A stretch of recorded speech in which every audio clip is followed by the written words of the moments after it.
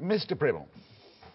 Well, I thought you did very well, but having said that, there are two issues which we didn't debate further, and one of them is a question of drugs, and that is pushing up the prison populations right around the Western world. Well, as she says of Doug Graham 10 years ago, that's why we didn't have the... But we didn't take the next step, yep. and eventually it's going to come.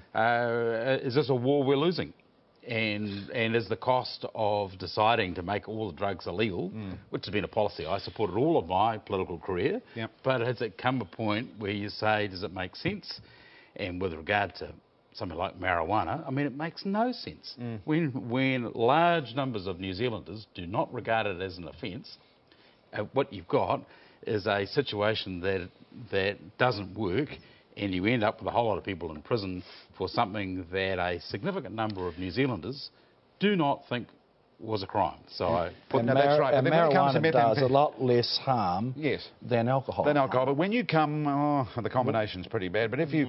I was saying... When you come to marijuana doesn't make you violent. When you come to methamphetamine, though, I mean, this is, we must say, a very good piece of policing customs work last week. You know, and there might be a high percentage of New Zealanders actually also polled who thinks we should line these people up and shoot them. But the point is this... Well, I'm just saying... That, well, why not? Well, no, I'm just making the point that when we're saying why is the prison population so high, the Minister gave us the answer. That's one of them. But